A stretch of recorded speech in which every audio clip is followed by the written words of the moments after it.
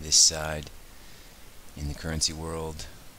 Definitely summer markets. We had Euro Yen peak above the 50 high here, but then reversed quite quickly back down to where we started the day,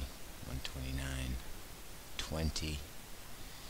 Euro dollar printed up to 73, but then has come back, 50 offered. In general, nothing is going on. Sterling is marginally higher, but manufacturing PMI did really nothing. Aussie and Kiwi have come back a bit, but Kiwi especially, this looks like a fade.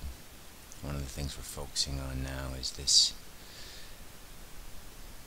tops here in Kiwi, 68.50, 68.30,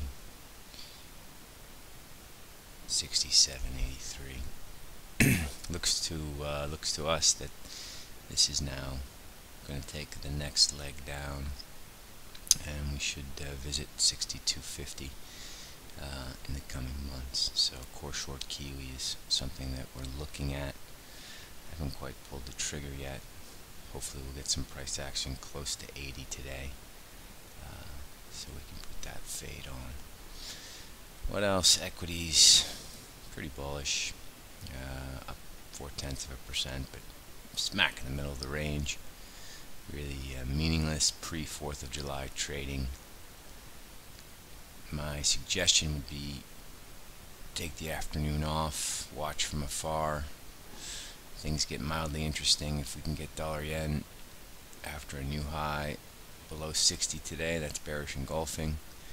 Even though it's only 26 points away, seems highly unlikely in this kind of marketplace. So we're going to be watching from afar. We were not taking much risk at all. Doing some admin, taking care of some other things in our lives. We got 4th of July tomorrow, which should be equally as crummy trading. And then maybe things pick up 5th and 6th, the 6th being non-farms. So with that, I just wish you guys good luck, keep it light, and I will talk to you tomorrow.